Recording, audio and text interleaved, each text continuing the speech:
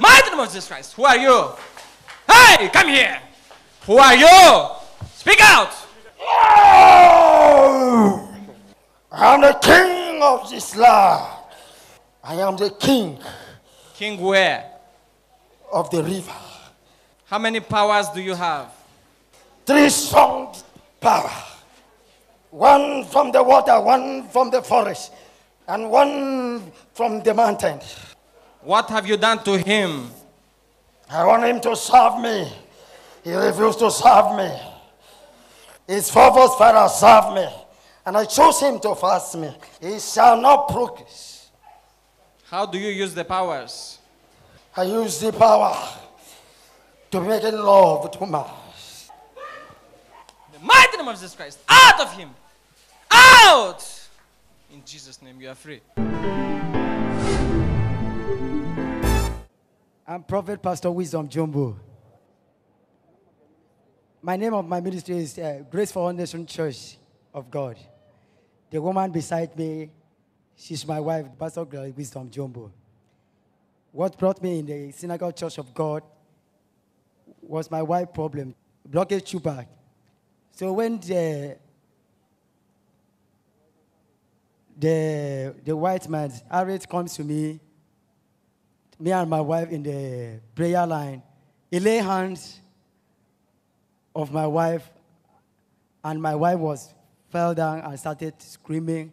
I was looking at my wife and said, what is going on with my wife in that place? I was shouting, I was looking at it. And as if that the man said, take your own. So the things, when the man lay hand on me, the fire came up upon me, and my eyes was open, and I saw it's not the white man that was standing before me, and I saw Jesus Christ. And I saw that fell down, and the evil spirit inside me started to manifest, and I started to confess. After that, when my wife began to tell me that I said, he said, how come all these things? I was surprised what kind of the things, the evil spirit to speak inside me, because it's my ministry as a senior pastor, the GO of the church, as being in that ministry for past 5 years, in that ministry, deliverance and healing. God is using me in that place, cast out demons, heal people, and these people confirm that they are delivered. But how come this thing, evil spirit, speak inside me? I was so disturbed throughout that day, throughout that Thursday. I was so disturbed. And my wife said, do you remember what you used to dream? The dream that you used to dream, that you will see yourself in the dream become the governor of your state. Okay, let me just take it one by one. You say, why you pray for people and the people deliver? Remember, God Almighty often use foolish things even to deliver. Remember the pool of Bethesda, very dirty pool. And remember the harlot that met our Lord Jesus Christ on the way. Brother, like what we are saying, that you pray for people, this and that. Look, do you know what confirm was? It is not pray for a person that really confirm you, but the consistency of it confirm your ministers of God. If I'm talking to you, let us see. Consistency of faith. So that is it. Those only that continue in Christ's word to be accepted as his disciple indeed. So try to understand what I'm talking about. So the consistency is God himself. Can't you hear what God said? He said, Jesus is the same yesterday, today, and forever. Do you ever read it that Jesus is the same yesterday, not tomorrow again? What is the meaning of the same yesterday, today, and forever? Is that not consistency? That is what I'm talking about. That is the consistency. That is proof of authorization. The evidence. If you are not the same yesterday, today, and forever in what you are doing, you are not called to do that. You are not anointed one. When you are anointed to do a job, you will the same yesterday, today, and forever. No matter the obstacle. No matter what we are facing as a servant of God, God's grace is sufficient for us. When the mountain comes and seems to be too big for you, and you are a servant of God, God's grace is sufficient for us. But when you are not called as a servant, and you are just called to do the job, come here, take it, go and give it to the brother there.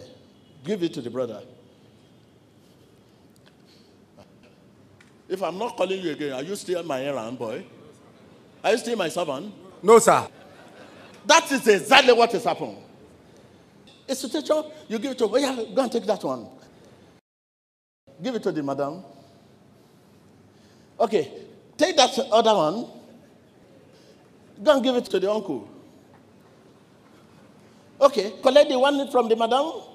Give it to the uncle there. Come here, collect the uncle here. Take it to the London there.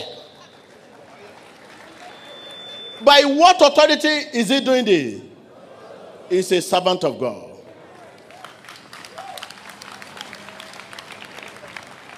If you understand, let us see your hand now.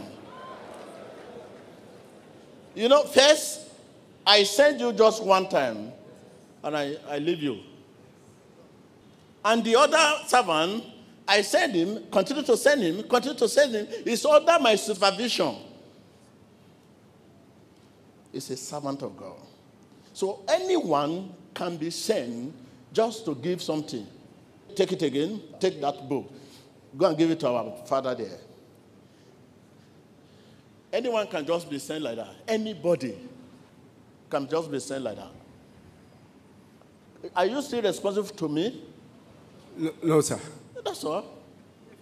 But if I now continue to send you, that is the consistency I'm talking about. Yes, sir.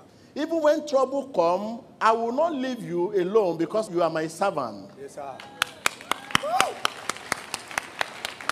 Okay, collect it again. Just face here. You want to pass here. Yes, so try to pass. And I send you. I'm the law. I send you. Yes, sir. Okay.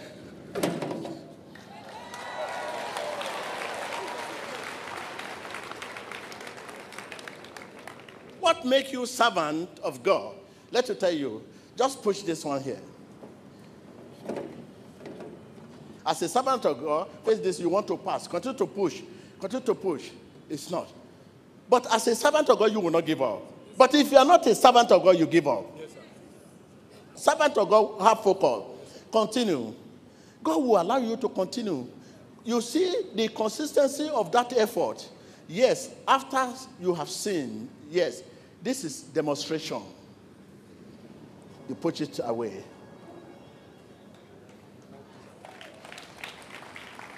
But if you are not a servant, this is where you will finish. Yes, you will finish here.